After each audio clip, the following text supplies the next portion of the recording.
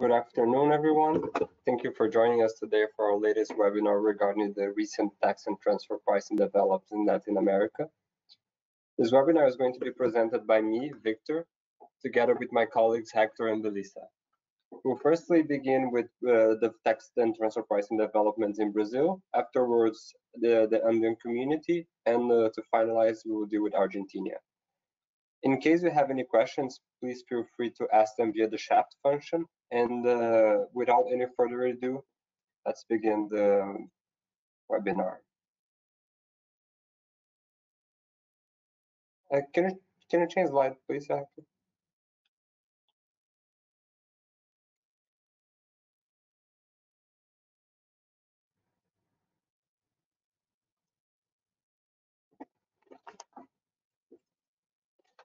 So Brazil is going to an indirect tax reform for indirect taxation, and the goal of this reform is to simplify the tax system, which companies are currently spending 1,500 hours per year to pay taxes.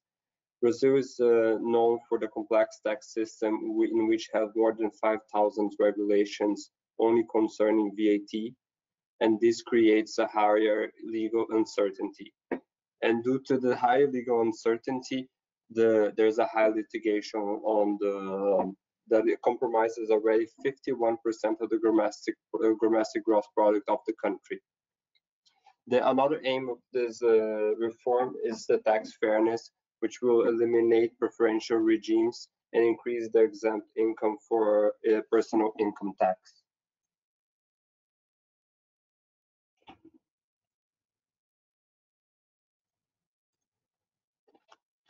Here I will start with the income tax reform, and we will begin with the highlights of this modification, and then we will get into some specific on the most important points.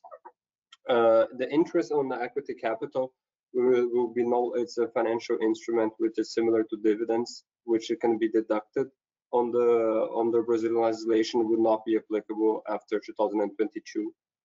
Please note that this is a bill still and has not been approved and might not go forward, but we are in the last stages, and is expected to be approved and be applicable as of next year, if it's approved by the end of this year.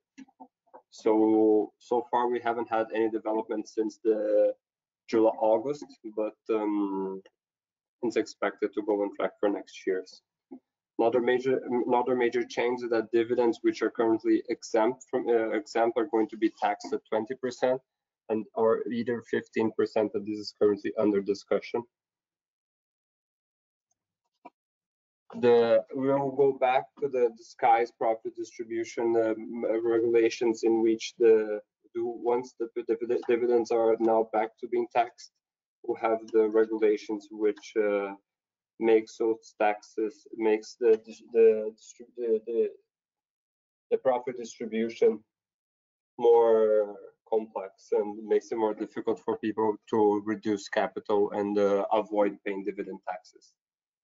The offshore regulations are going to change, and this is going to be considered a distribution even though the profits are not realized, and the legal entity or the person will have to pay taxes on unrealized gains. The EREPJ, which means for the corporate income tax, will be reduced. Will be reduced from 12.5, but the additional 10 would be maintained for the profit above a certain threshold. The effective profit regime, which is a real taxation, how we call it in Brazil, is a regime in which you are taxed on your real gains and other presumed profits, because you have the option to choose between these two. And currently some entities which are only asset-based, or such a immovable property, has a benefit because they don't have costs. We'll get into details on this, but this type of companies, including which receives royalties, will not be taxed at these preferential regimes anymore. And the capital reduction in a legal entity will only be at market value, and this relates to the disguised profit distribution. Next slide, please.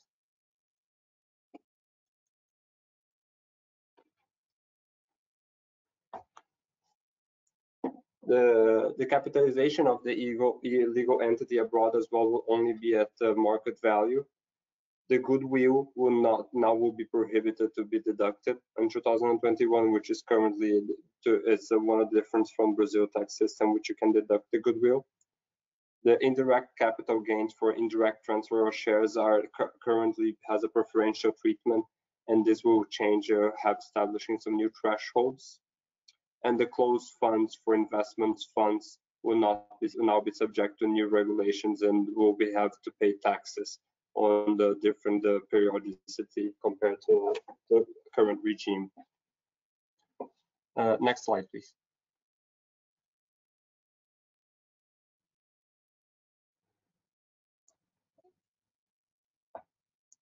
The financial investments are now going to be taxed at a single rate of 15%, which they are currently exempt, and the same for the property investment funds, which are currently exempt, which creates a more beneficial regime. Instead of you buying property, you invest in a property fund, a property investment fund, and you will not pay taxes on this. And this regime is supposed to end by next year. The same for the share and investment funds, which are currently not qualified as investment entities due to the legal requirements. The stock exchange now, the calculation for people operating in the stock exchange will change for quarterly, and this is currently monthly. So this is going to be reduce the compliance necessity for who is operating in the stock market in financial instruments. And the personal income tax rates are going to change have a higher exemption. I will deal with this in the next slide, please.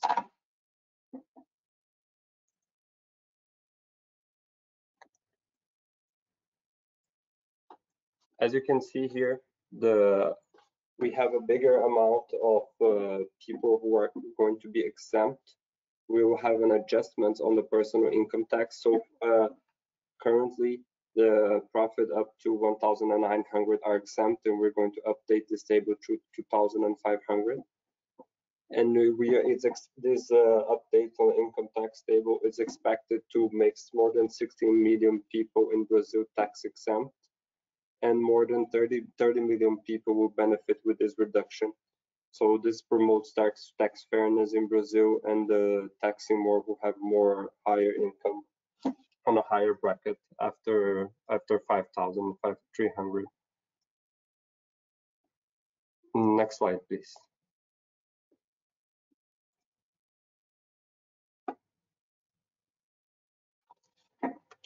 Taxation. So here we'll begin to deal more specifically for some of the tax reform in Brazil. The taxation of distribution, the taxation for dividends are now going to be in place. Currently, Brazil is one of the only countries who do not tax dividends, either with corporate income tax or withholding tax. This measure was applicable. This measure was applicable in Brazil around 20 years ago, when they extinguished the taxation of dividends with the aim to tax when the income is realized and not at the distribution. However, this avoids lots of the kinds of disguised distribution of profits to rents and to royalties and loans. And we have moved to the tax-free more than 20 years ago, but apparently they want to come back to align with international standards, especially in case of avoidance of hybrid mismatches. And this applies for the market values of dividends in kind. So instead of distributing dividends in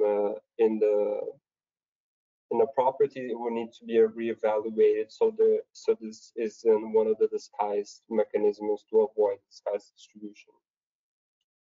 We're going to change the taxation on investments, which the closed funds are allowed to postpone the income tax indeterminately. So the closed funds will pay taxes on annual basis, and this is going to prevent dividends from double taxation, aligned with the new rules. Next slide, please.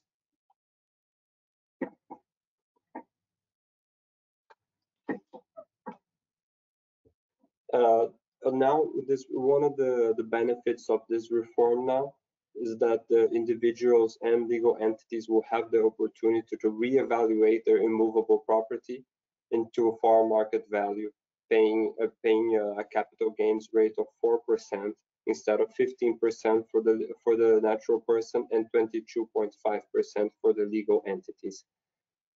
So as you can see, this is going to be a benefit that this regime is going to give to people, and it's going to take place for 1 year only.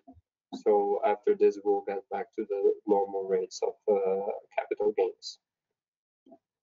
Currently, the immovable property holdings of a family are taxed at the presumed profits. They have the option to be taxed at the presumed profits, which establish that they have a presumed deduction as well. Once these companies do not have really lower costs because they're just renting apartments and this type of investments, they don't have that much cost, so they are benefited in comparison to who owns the immovable property as a natural person. This type of regime is supposed to be extinguished, and legal entities or holdings will have to be taxed at the real income. So this will create more bureaucracy, and people would avoid the constitution of family holdings as a beneficial treatment. But still, in terms of transfer of shares in case of death and in case of death and the patrimony to be transferred, this is still beneficial. As to indirect share transfers in Brazil, there is currently a preparation regimes for indirect share transfer as to capital gains, and this is going to be extinguished with the new rules. Next slide, please. As to the indirect tax reform, Brazil is going to indirect tax reform of integrating all the indirect taxes, which is more than the ones displayed here. But this one is having not so much traction on the Congress, and apparently this is the one they're going to be this is going to be approved by next year, and the other ones are maybe going to be approved in the future. Currently, PIS and COFINS is a social contribution that is levied on the gross revenue, and there are currently 5 different PIS and COFINS in Brazil. One for importation and one for profit, and different kind for different type of sectors of industry. And this creates a lot of complexity, especially in the calculation, and the legal certainty is hindered by this regime. And it's expected to be extinguished and unified into a CBS, which would be the contribution on revenue arising for goods and services. And this was going to be a flat rate of 12%, while the current PIS and COFINS needs to be a gross up calculation, which indeed let's say the 12% is higher than the is higher than the actual rate due to the gross up calculations. Next slide, please.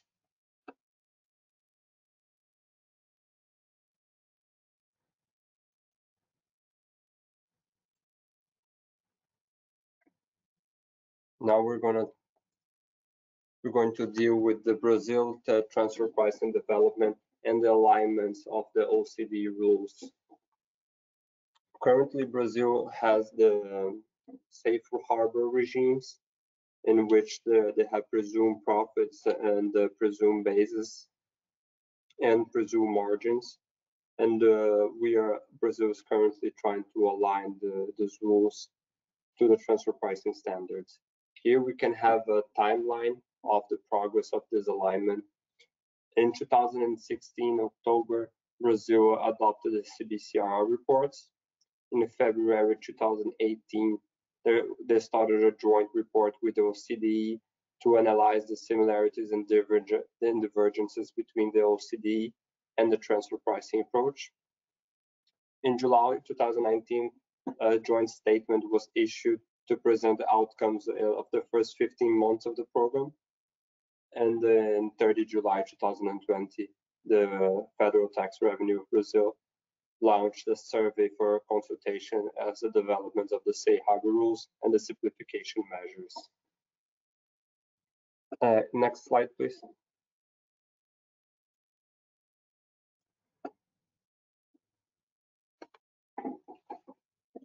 Brazil transfer pricing approach results in gaps and divergences in comparison to the OECD approach. Brazil's approach is simplified and uses so-called formulary apportionments, but however, due to the inconsistency, this can cause double taxation and non-taxation due to the mismatch in the taxable base, the limitation of the deduction, and the absence of net methods and profit split methods. Here on the right-hand side, you can see one of the 4 recommendations. There are actually 10, but the 4 are the most important recommendations from the OECD as to analyzing what needs to be changed in the Brazil transfer pricing regulations. Here, the first point the recommendation is that Brazil needs to adopt to the other OECD legal instruments of the BEPS Action, which are not currently in place, such as the hybrid mismatch regulations. They're not adopted in Brazil currently, but we have other mechanisms of anti-abuse rules. The arm's length principle, which is currently not used in practice or in the hard law. So this needed to be adopted by the Brazil legislation. The transfer pricing methods, which Brazil legislation does not include the freedom of selections, and there's no absence of transaction methods and profit split. This also has comparability issues due to the absence of delineation of actual transactions, the function assets and risks, and the use of the fixed margins that can lead to non-arm's length outcomes. And OECD also made some special considerations, pointing out the weakness of the safe harbor rules, the absence of definitions of intangibles for transfer pricing purposes, the same for hard to value intangibles, and the treatment of outbound royalty payments, which are currently subject to limited deductibility. This hinders the attraction of IP to Brazil, and one of the points that are currently being criticized of Brazil transfer pricing regulations is also the absence of the simplified approach for low value added services. As to the pillar 1 and 2, Brazil is part of the inclusive framework and is expecting to adopt pillar 1 and 2, but so far there is no joint report with OECD confirming what's going to be the Brazil's role on this and how Brazil is going to adopt pillar 1 or pillar 2. There was one only statement about pillar 2 of the minimum tax rate which mentioned that Brazil wanted to have the minimum tax rates at 30%. However, it was fixed at 15%. So these are the only developments so far that it mentioned in Brazil in the inclusive framework. That's it from my side, guys. Thank you for the participation. And now Hector will deal with the Andean community.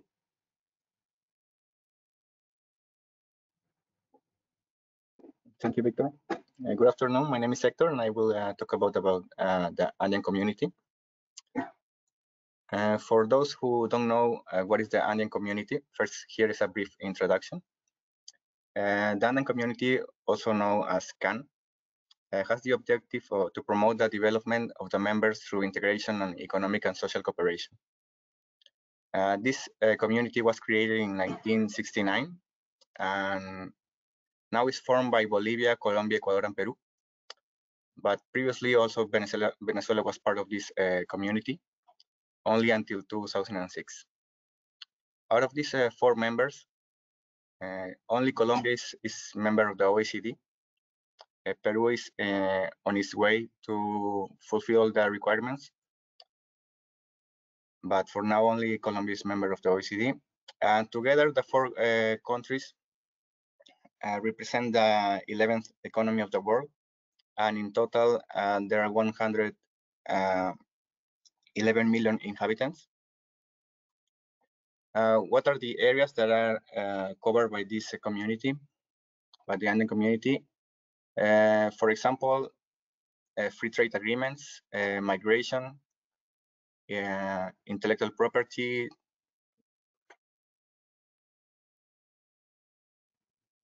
sorry. Yeah. Intellectual property, transportation, and taxation. Regarding taxation, there is a double taxation convention between these four countries. This initially was signed in 1971, but then was updated in 2004. This convention is based on source taxation. Between residence taxation and source taxation, this convention is based on source taxation. And for the purpose of this presentation, the Article 9 of the OECD model about the associated enterprises is covered in Article 7 of this of the Double Taxation Convention of the Andean Community.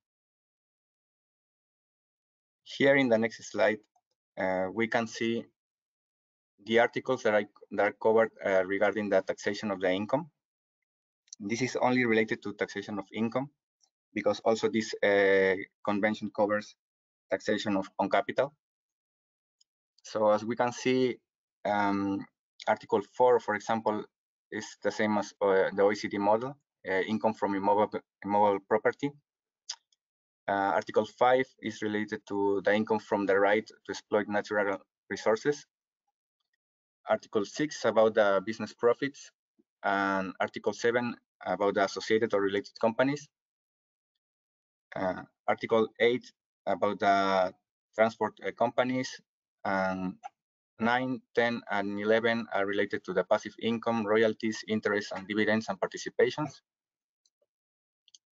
Article 12 about the capital gains. Article 13 is about the income from the provision of personal services. Article 14 is about the business profit for the provision of services, technical assistance, and consulting. And finally, Article 15 and 16 is about pensions and the income from public entertainment activities. So as I mentioned, this is only related to taxation of income, the chapters. So now we can see here in this slide an overview of the status of the Action 13 or the documentations related to transfer pricing in these four countries. First, Bolivia, as you can see, there is only the requirement of a local TP report. It can be considered similar to the OECD requirements, but it still is with local requirements. And there is also a TP form 601, and there is no master file and CBCR in Bolivia yet. I think one of the big difference in this in the Bolivia structure is that the interquartile range is not used. The range is calculated based on the arithmetical criteria. I think this is one of the important difference. Second is Colombia. Colombia has effective these rules, TP rules, from financial year 2017. As you can see, Colombia has the local file, master file, CBCR, and also another TP form 120. In this TP form, taxpayers disclose information about related parties, whether they are a foreign or local related party. And also an important point is that Colombia is a member of the Inclusive Framework. As you may know, Inclusive Framework is these countries and jurisdictions that collaborates on the implementation of measures to tackle tax avoidance. Then Ecuador, as you can see, is similar to Bolivia. there is a local TP report based on local requirements. Also, there is a TP form, the TP annex, that's based on some thresholds on the intercompany transactions. And in fourth place is Peru. Also here, as Colombia, these new rules are effective from the financial year 2017. Previously in Peru, there was a transfer pricing study, but then as of 2017, it adopted this the BEPS Action 13. One of the, and also as you can see here, is the local file, master file, and CBCR are required in Peru, and also there is another TP forms. And also Peru is a member of the inclusive framework. One important point here in Peru is that there are additional rules such as the benefit tests, the thin capitalization rules based on BEPS Action 4. And also since 2013, unilateral and multilateral APA have been available for all the transactions.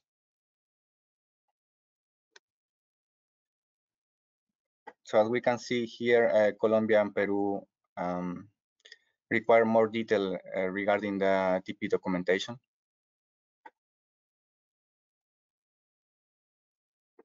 And now we will see in detail all of these 4 countries. First, Bolivia. In 2014, the Tax Administration published guidelines to establish the subjects obliged to file the TP report and informative TP form. But it was in 2017 when the Bolivian Tax Administration makes for the first time reference to the OECD when it publishes the list of non-cooperative territories. In this 2017, I think it was one of the reasons to publish the non-cooperative territories. In 2017, it happens the Panama Papers scandal, and there were some Bolivian companies involved. Then in 2021, yeah, there were some extension in the deadlines because of COVID, depending on the end of the fiscal year of the companies. But here in Bolivia, we cannot see like any TP case developed so far. TP audits were initiated in fiscal year 2017 for a few companies in Bolivia, but still there are no results available from these audits yet. Also, there are no additional changes regarding the implementation of BEPS Action 13 in the national legislation. But then, what can we expect from Bolivia? Maybe, as I mentioned before, in Colombia and Peru, they also started with a local TP report, and then both countries adopted the 3-tier documentation. So I think that Bolivia could follow Action 13,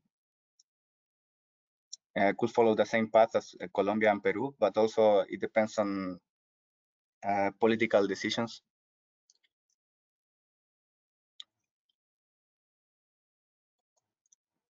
The next country is Colombia. The recent developments in Colombia is that in June of this year, Colombia joined the International Compliance Assurance Program, ICAP, for multinational entities with effect from September 2021.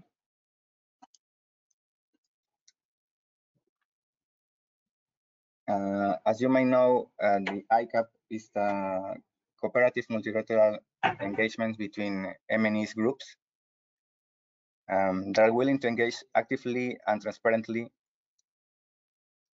with tax administrations in different jurisdictions. The reason of this ICAP is to have like fewer disputes requiring resolution through mutual agreements proceedings. So this is one of the recent developments in Colombia. But also in July, in August of this year, the Colombian Tax Administration promulgated some resolutions regarding the technical filing requirements for the CBCR, the master file, and the local file. But this was more related to technical filing requirements. And one important thing here is, and especially in these COVID times, when there are like extraordinary costs, in income tax law, Article 260, it mentions that significant difference in comparability must take into account aspects such as characteristics of the operations, functions, assets, and risk, contractual terms, economic or market circumstances, and business strategies. And this difference can be eliminated by making sufficiently reliable adjustments for comparison. And in 2018, there is a case law between Vidrio Andino and the Colombian Tax Authority. Vidrio Andino is a company that manufactures glass, and in 2006, decided to advance some costs of a plant. It began a construction of a glass plant, and therefore, because it incurring some cost, that year there was less profit for Vidrio Andino. And the Colombian Tax Authority mentioned that these costs were not exceptional because Vidrio Andino decided to advance these costs, so they were not unpredictable. So the Colombian Tax Authority says that these overhead costs are normal and not exceptional by nature. They were not unpredictable because the company had the leeway and chose to incur in those expenses. So from the perspective of the Colombian Tax Authority, these costs were not unpredictable. But then the court decided that this overhead cost didn't result in an increase of the revenues, and also that unpredictable is not a condition to accept this cost. It means that this cost like effectively affect the profit of the Vidrio Andino, and it's not one of the conditions to be unpredictable, because if it affects the profit and the P&L of the Vidrio Andino, it also can be considered in one of the adjustment process.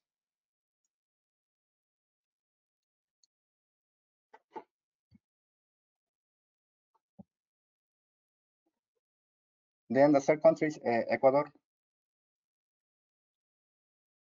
Ecuador has TP rules since 2005, and in its national law expressly recognized the OECD guidelines as a technical reference. There are other signs that show that Ecuador is trying to adhere to the OECD guidelines. For example, in 2018, the local government established a commission, the creation of a commission in charge to coordinate and establish the steps to follow for the adhesion process of Ecuador as a member of the OECD. Then the same year, in 2018, the Ecuadorian Tax Administration signed a multilateral convention on mutual administrative assistance in tax matters. The MCAA is the first international agreement for the adoption of the automatic exchange of financial information. Then in 2019, Ecuador committed to implement the automatic exchange of financial account information. So these three things can be considered that Ecuador is trying to adhere to these OECD guidelines. Also, yeah, regarding the recent TP developments in 2020, then the Ecuadorian Tax Administration published some rules regarding the export of bananas. Before, this case, it's important to know that Ecuador main exports include petroleum products, fish, including shrimp, and bananas. Bananas represent around 15% of the total exports in 2019. So why there was a rule regarding the export of bananas? First, there is like a strong competition between South American countries and also the Caribbean and Pacific region.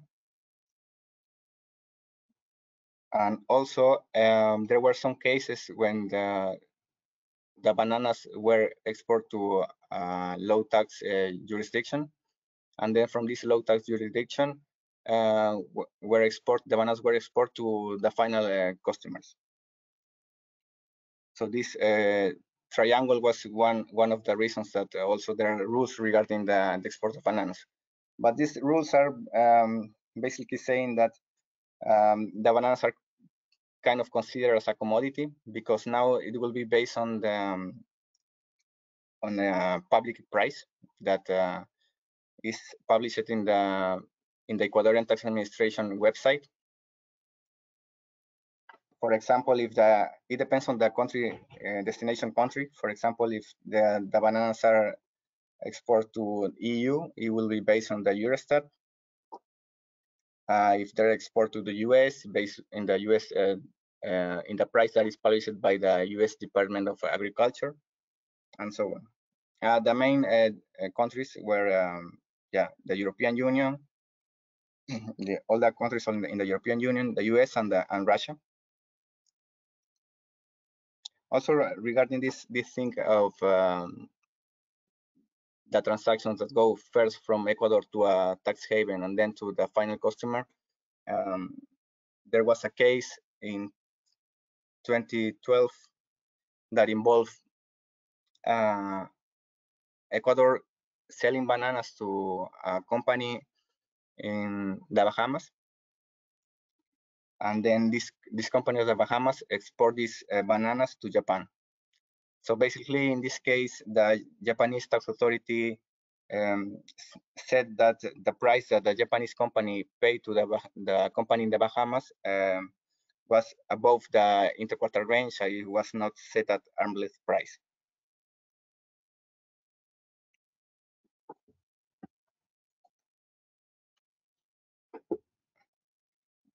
Finally, Peru.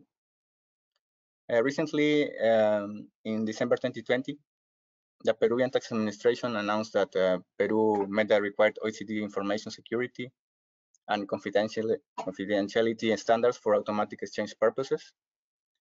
As a consequence, the deadline for submitting the CBCR for fiscal years 2017, 18, and 19 was on January 2021.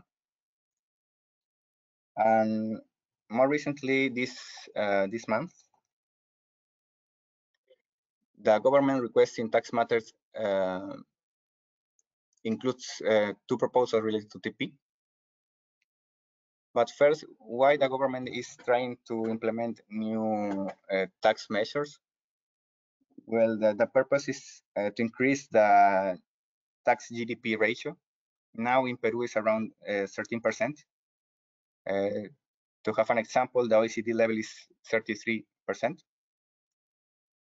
So the government now has different measures that are not yet approved, but is negotiating with the parliament. One of those is to increase taxes on income from lease of property, interest, royalties. So basically to increase taxes for the passive income. Then create a simple regime for small, medium companies. And then also trying to follow the trend on the digital services. They are planning to impose VAT on digital services that are consumed in Peru. But regarding TP, there are two changes that are mentioned, not in detail, but here we can have an overview of what we can expect. First, there they're trying to put more emphasis on to use the discount cash flows to calculate the market value in transfer of shares, even between unrelated third parties. And the second point here is the review. They want to review and modify TP rules, especially modifications to the so-called sixth methods. As you may know, the sixth method is related to the commodities, and especially because Peru has an important mining industry. They are trying to solve some imperfections in this sixth method. That in some cases, it happened that the Peruvian Tax Administration required some information to the taxpayers, but they didn't have this information available at that moment. So they are trying to fix and to solve these imperfections. Why is important this sixth method in Peru? As I mentioned, the mining industry is very important. Also, maybe we can see here in Peru that the mining industry is more likely to undergo audits, given that 60% of Peru exports are minerals and approximately 30% are sold to related parties. So that's all for the Andean community. This is an overview of the recent TP developments and some cases regarding the transfer pricing. Then Belisa will continue with the TP developments in Argentina. Hi, hello everyone. Good morning, good afternoon. Yes, my name is Belisa Severini, and we are going to talk about the TP development in Argentina. In Argentina, we have TP regulation since more than 20 years.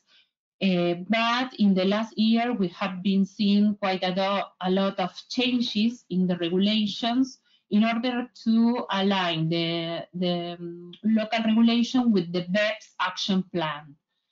Can you go to the next slide, please? Thank you. Well, in particular, in relation to BEPS Action 13, we have that the current obligations for the local company are the following. First of all, we have the country-by-country report that must be applied for a multinational group with consolidated annual revenue greater than 750 million euros in the prior year of the submission. This is like in other countries, the same threshold. But something special in Argentina is that there is another obligation for all the entities resident in Argentina that are members of multinational group. Even though the multinational group is not obliged to submit the CBC report in other jurisdictions.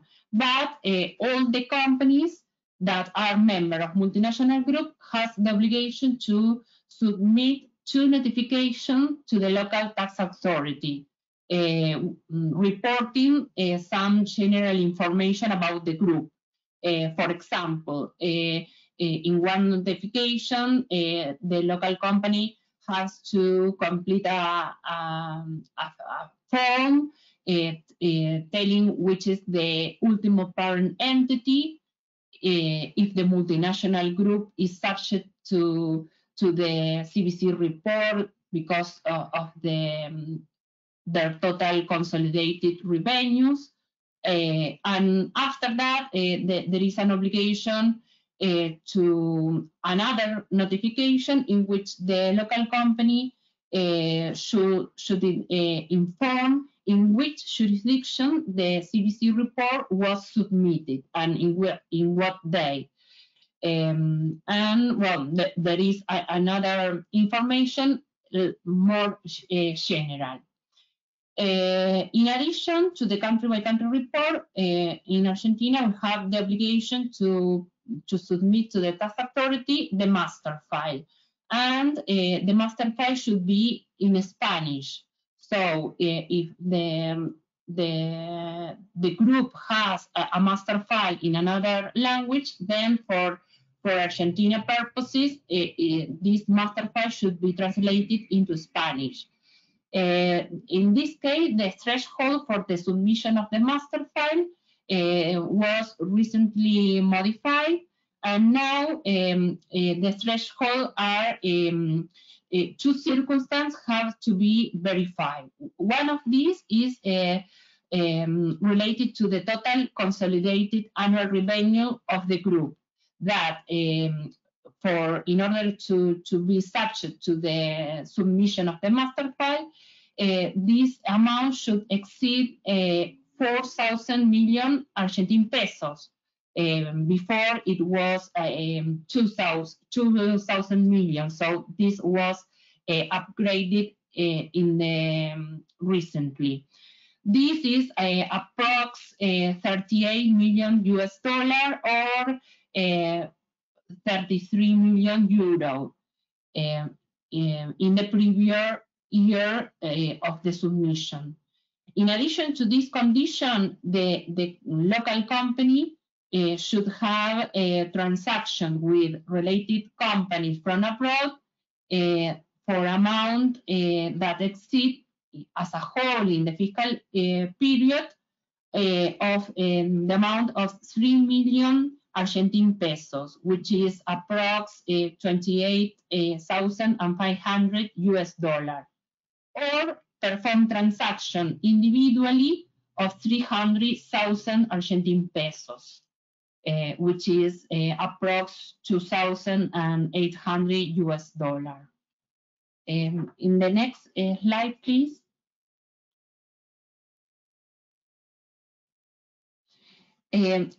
Recently, there was another modification, and now there is a possibility for the local company to ratify the master file that was previously submitted. So if in the current period there is no changes in the master file, then the local company can submit a note ratifying the previous master file submitted.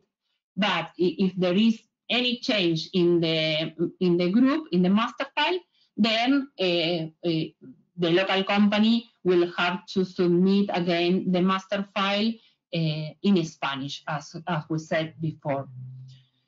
Then, well, another obligation for the local company is the submission of the local file and the TP form 2668.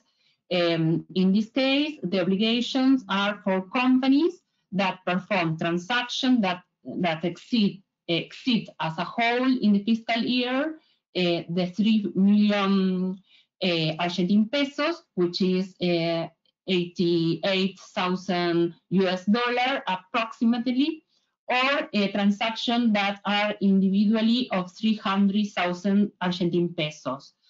And these transactions are referring to transactions performed by the local entity with related parties from abroad, or third-party entities that are located in non-cooperative jurisdiction.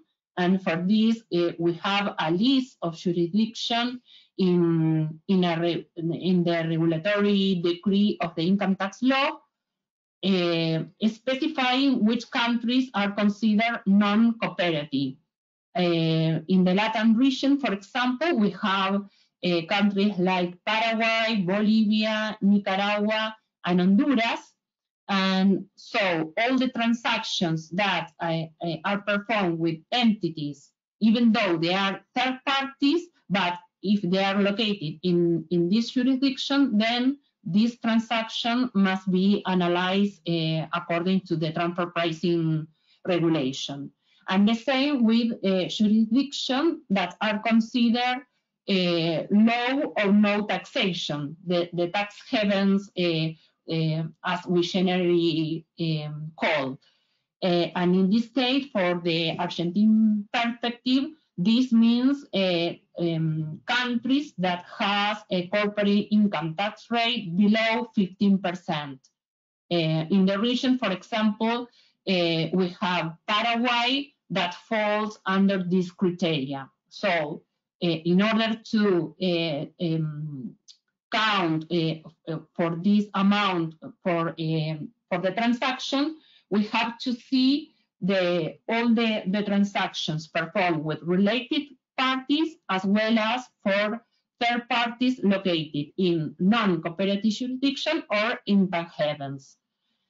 In addition to this, we have also some obligation for a transaction of import and export of tangible goods performed with third party.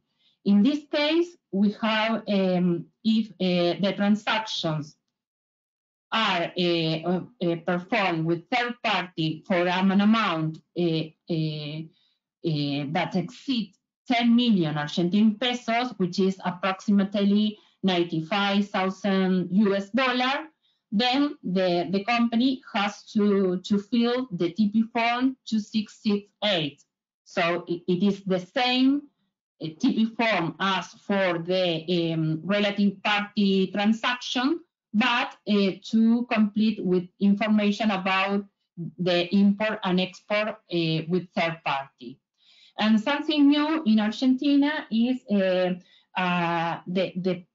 possibility to for some companies to opt for a new simplified regime. In this case, in the cases where the company, the taxpayer, only perform import or export with third party for an amount that is less than 60 million Argentine pesos, which is approximately 570,000 US dollar, then the taxpayer can opt for this new simplified regime, which is a new TP form 2672 with some information, but not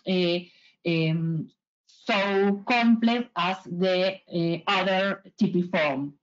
But we are going to see now which conditions must the company fulfill in order to opt for this regime. In the cases of the third party, as we say, the taxpayer must only perform this transaction with third party. If, for example, the company perform also transaction with related party, then they cannot opt for this simplified regime.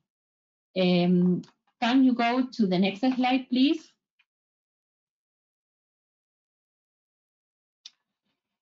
Well, here we are going to analyze which are these conditions and requirements for the companies to be able to opt for this new simplified regime. As we said before, it's not for all the company. It is for certain companies that, well, in principle, have the obligation to submit the local file and the TP form. That is for companies that, according to their intercompany transactions, are above the threshold, and can be able to choose for this new simplified regime, replacing such obligation of submit the TP study and the TP form by completing this new TP form 2672. But for this, the company must meet certain conditions, which is listed in the a new general resolution, which was issued by the local tax authority in June this year.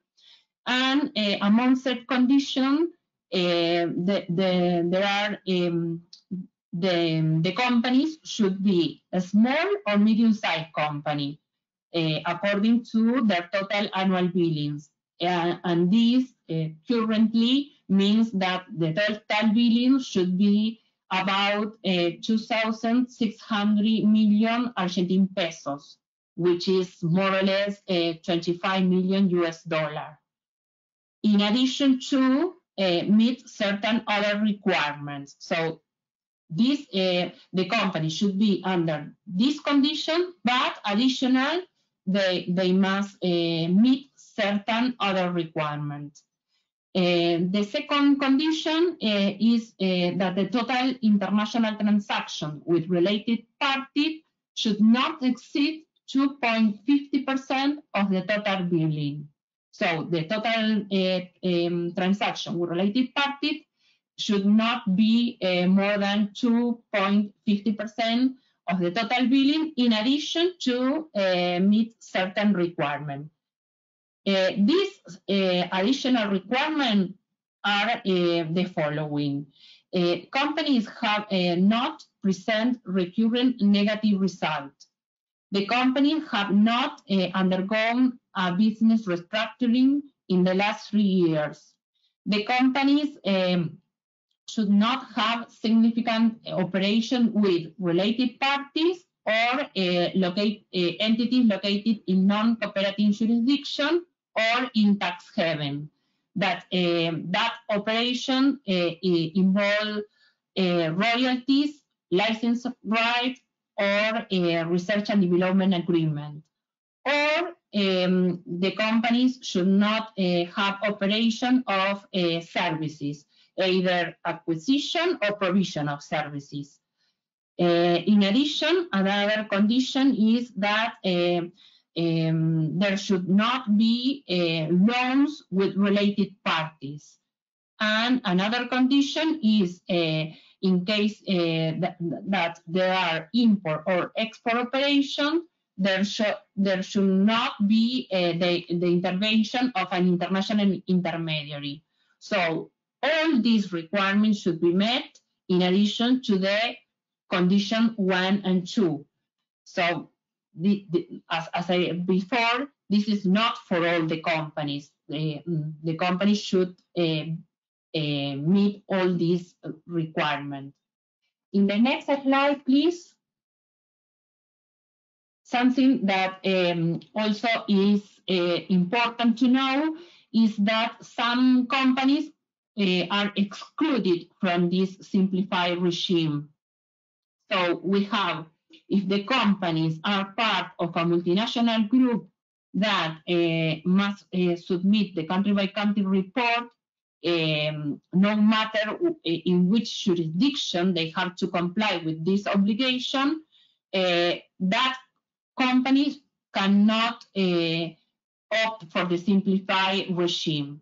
As we said before, this means that all local companies which belong to multinational group with consolidated annual revenues greater than 750 million euros cannot opt for this simplified regime, because that multinational group has the obligation to submit the country-by-country report. Or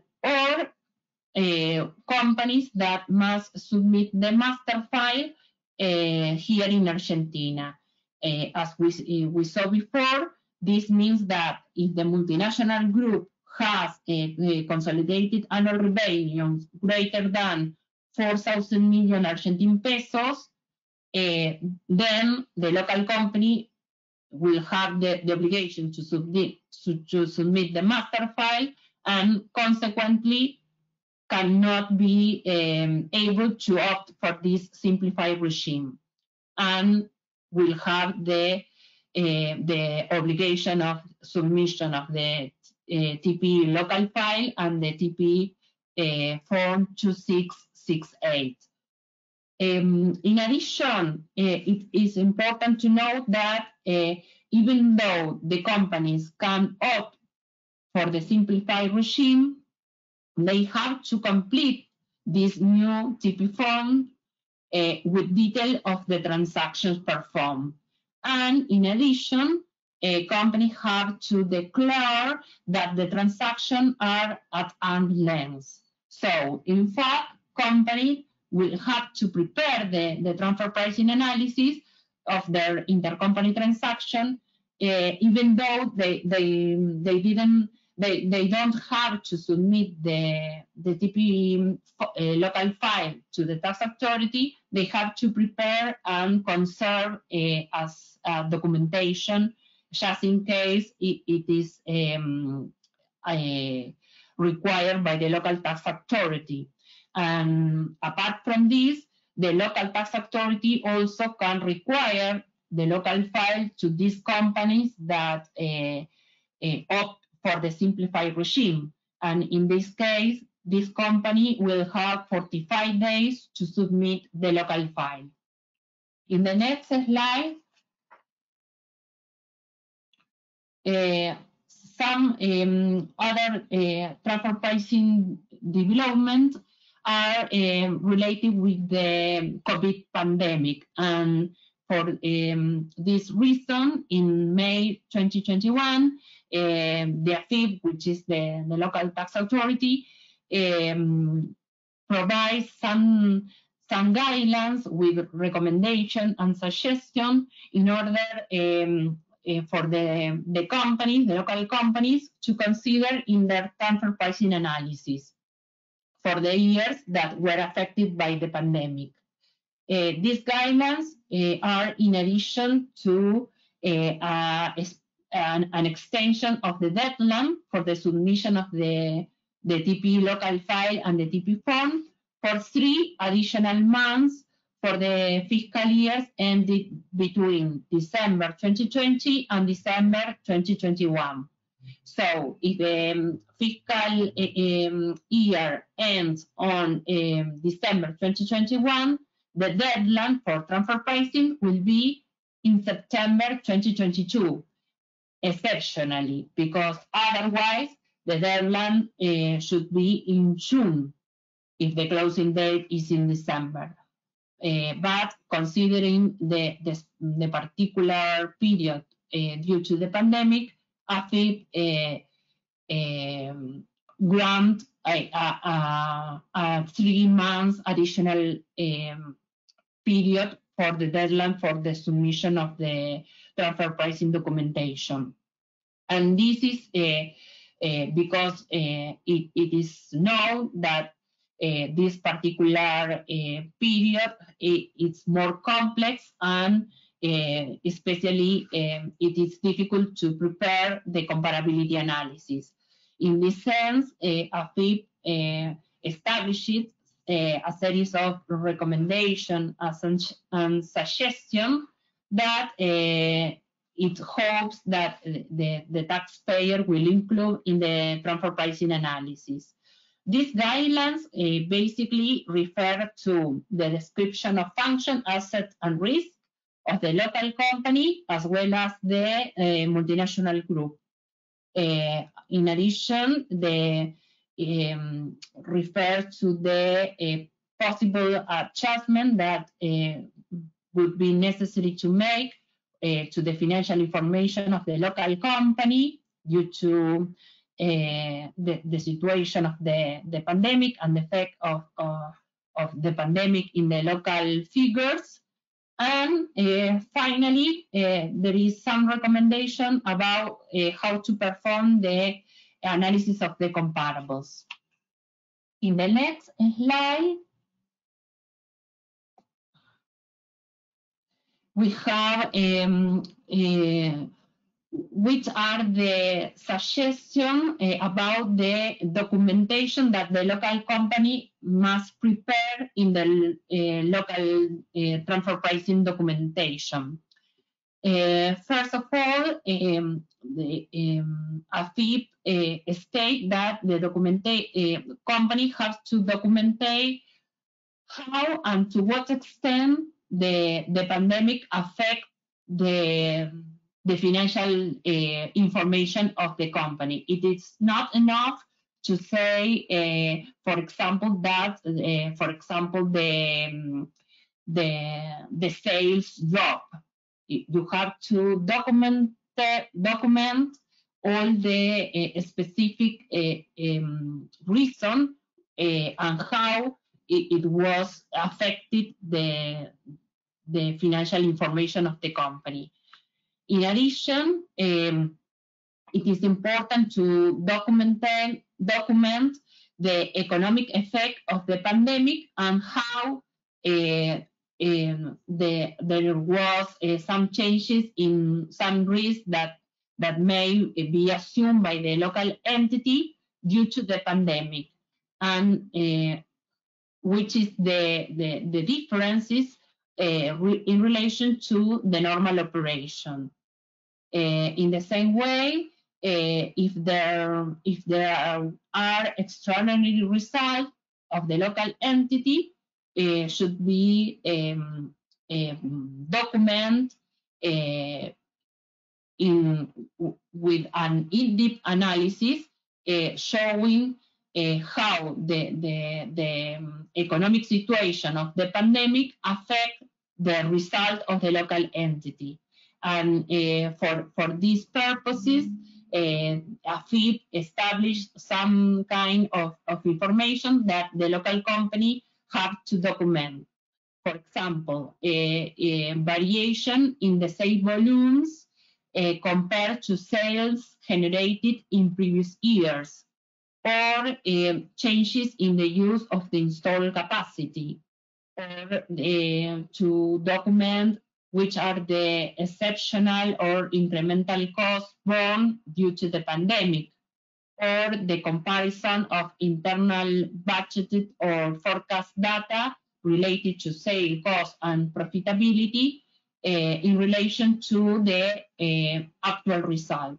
All these will provide the local company with sufficient information to justify any adjustment that must be performed to the figures of the local entity.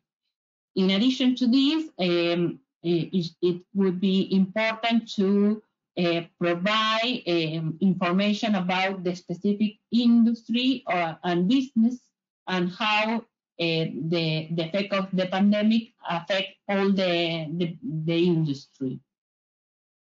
In the next slide, please. Another issue is to document if the local company receive a government assistance, and if so, the quantity of this assistance and how it was the treatment from an accounting purposes. And this is important because then we will see that the same should be checked in the comparable companies in the benchmarking analysis. Then something that also it is in these guidelines is to carefully analyze and make the proper justifications if there are changes in the risk assumed by the local company before and after the pandemic. And in this case, for example, AFIP make reference to the situation of a low-risk distributor, that if in the past this low-risk distributor earned fixed return, then after the pandemic, it is not logic that this low-risk distributor is performing losses, that the multinational group allocate losses of the pandemic to this low distributor. So any change in the structure or in the distribution of risk and responsibility, or any modification in the agreement between the local company and the related party from abroad must be carefully justified, and the logic behind this should be documented. In the next slide, there are also some recommendations by AFIP regarding the benchmarking analysis. In this sense, AFIP states that the financial information of the comparable should be for the same fiscal year as the tested party. For example, if we are analyzing the fiscal year 2020, we must use the same fiscal year 2020 for both the tested party and the comparables. And in this sense, AFIP states that the multiple year analysis will not be acceptable. In addition, also, AFIP states that it is preferable to use local or regional comparables to have the same market as the tested party. Then another issue is concerning the operating losses, that it says that comparables will not be accepted with operating losses unless it is properly justified and demonstrate that such losses are something that is characteristic of the business or due to circumstance of the market or the industry, and the condition that leads to the loss is not a consequence of factors that affect comparability. So in general, companies with operating losses will not be accepted. But in some cases where you can prove that there is something for in general for the industry or for that particular business, then you can accept one or two companies with losses, but you cannot prepare an interquartile range, for example, with all companies having losses in the results. Then, as we said before, one have to check if the comparable company receive government assistance for, and if so, in which terms and conditions, if they are similar to the government assistance received by the local entity. Then, in general, one have to investigate about the circumstances of the comparable and see the differences and similarities between the circumstance of the tested party. And by doing this exercise, one can make any adjustment to the tested party or to the comparables in order to be consistent and make the economic analysis. In the same way, one has to investigate about the risks that are borne by the comparable and see if they are the same risk as the local company. As you see, this is something that it is supposed that all the benchmarking analysis should perform like this, but for this particular period of the pandemic, AFIP prepared this guideline, and that is the reason why it is expected that all the companies follow this guideline to prepare the economic analysis. In the next slide. Well, finally, there is another recommendation for situations where the COVID has an impact on the transfer pricing policies or in the value chain of the multinational group. In these cases, this impact should be justified in the master file. So basically, as we have been seeing, there are 4 parts to consider according to these guidelines. First one is the necessity of perform a robust function analysis for the local entity. The second, to prepare very well the local figures of the local entity and verify how the effect of the pandemic affect the financial information of the local company in order to be able to perform any adjustment. Third, the need to perform a solid benchmarking analysis with a detailed analysis of the selected comparable. And in this way, it is important not only if you are preparing the benchmarking analysis with a database, not only check that information, but also check their annual report of each of the selected comparables. And finally, a description of the pandemic effect in the TP policy and in the value chain of the multinational group in the master file.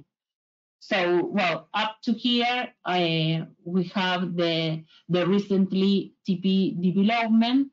And sorry, I know I am seeing the clock, and I'm sorry that we passed of the hour stipulated for this webinar.